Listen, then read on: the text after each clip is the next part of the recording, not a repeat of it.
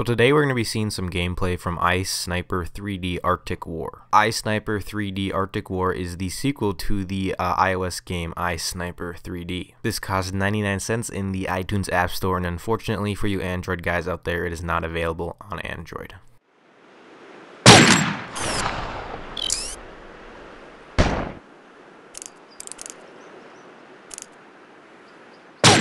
The controls are very simple. Simply tap the screen to zoom into an enemy, and tap the bottom right bullet button to shoot.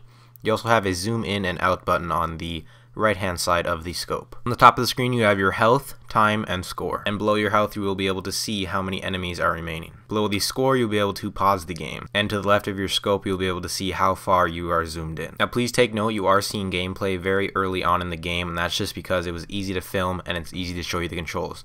As you progress farther into the game it will get harder. So I'm going to shut up now and you can take a look at some gameplay.